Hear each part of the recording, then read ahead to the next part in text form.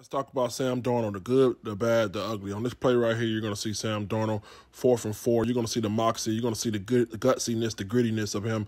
He doesn't give up. They're down by 14. And what does he do? He drops it in the breadbasket.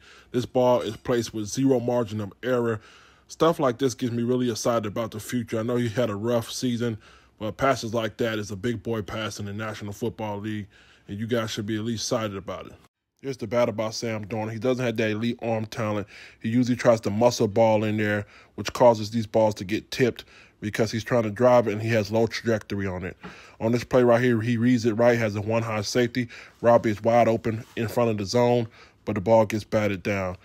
What's the ugly about Sam Darnold? You're in the red zone. You got time and protection, but your ball gets batted again because he doesn't have a lively arm. He doesn't have that zip. So he tries to muscle it in there instead of generating power with his lower body through his hip.